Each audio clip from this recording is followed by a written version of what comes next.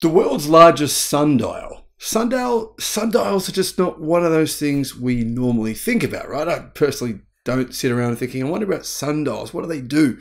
Well, incredibly, the largest one in the world will generate nearly 400,000 kilowatt hours of electricity every single year. So how do they work and what do they actually do?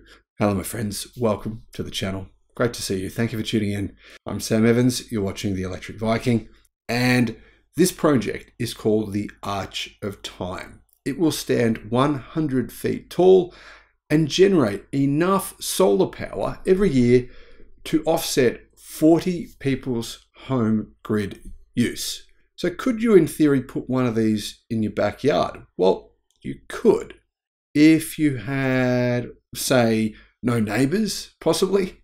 In general, sundials are kind of cool, but they don't make as much sense as pure solar panels. However, Berlin architect Ricardo Mariano has designed an innovative new project for the city of Houston, Texas that will generate nearly 400,000 kilowatt hours of electricity every year while acting as a public sundial. And it's also kind of an architectural sculpture, right?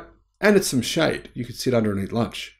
The project, named Arco del Tempo, or Arch of Time, will be a 100-foot tall triumphal archway that will serve as the gateway to the city's east end, part of the second ward district for the city. It will have a roof covered in photovoltaic modules to produce electricity as well. It's a renewable energy power plant. The unique artwork is more than a sculpture, said Houston Mayor Sylvester Turner. It is a renewable energy power plant. It is a monument to a new era of energy. The city of Houston has always stood at the vanguard of energy innovation, and the Arco del Tempo, or the Arch of Time, artwork stands in that tradition, highlighting Houston's role as an art city and as global leader in the energy transition. We are inspired by the vision and creative thinking, marrying clean energy, the built environment, and truly world-class art in Houston. So is he right? I mean, is Houston a world leader in renewable energy? Well, the straight answer for that is no. Now, Texas could, in theory, though, be the world's leader. It could be when it comes to renewables because of the massive amounts of wind in the state. But it hasn't committed as much as other states have. For example, there's a state here in Australia that is running off almost solar alone. In fact, 90% solar. It sometimes has to turn solar off because there's too much energy in the grid. There's other states around the world that have definitely a higher percentage of renewable energy than Houston does. But Houston's amount of renewables is actually one of the highest of any area in North America. So in some ways, he does have a point. This architectural project is the result of dedicated work by the Land Art Generator Initiative, or LAGI, a non-profit organization advancing solutions to the climate crisis with innovative designs that merge functionality with art. And I think it's true. I personally see sculptures. I don't know about you, but I see sculptures and I think, what is that? I mean, someone spent a lot of money on that thing, and I don't think it's really contributing anything.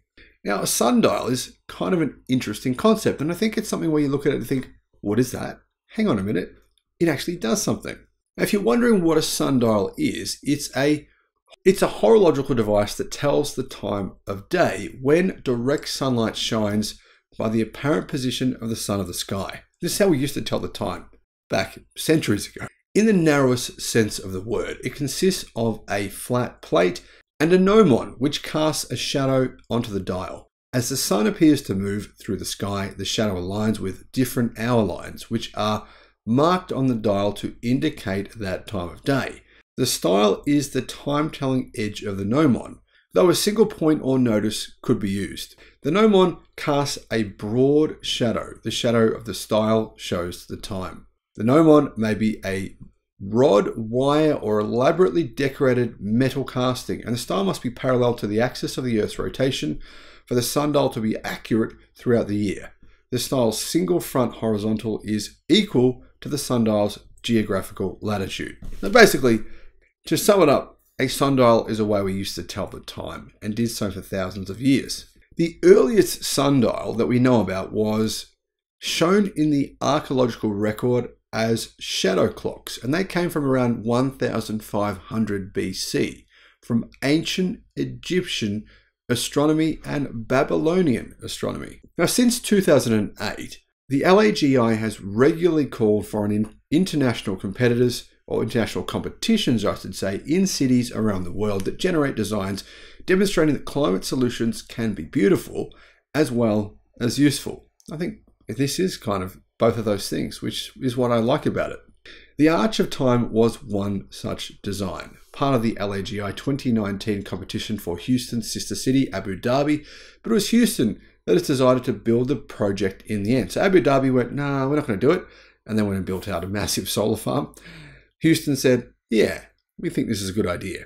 It was a pleasure to be part of, said the architects who had the vision and actually completed the project.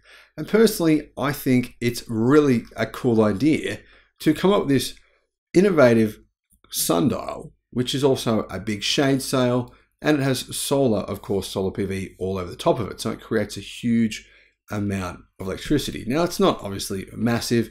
It's certainly not any kind of grid scale electricity. And I don't see these sorts of things being something we're going to see everywhere in order to solve the world's renewable energy problems or energy problems. But at the same time, there are so many weird looking sculptures that do absolutely nothing. And I think this is kind of a solution to that conundrum, where surely there's a lot of people like me, right, that drive past and think, what exactly is that? That's a lot of money for I don't know what. This, though, on the other hand, is the sort of thing where you look at it and think, what exactly is that? And then you find out, actually, it's a sundial, it tells the time, and it generates renewable electricity. To me, that's really cool. But let me know your thoughts in the comments. Thank you for watching.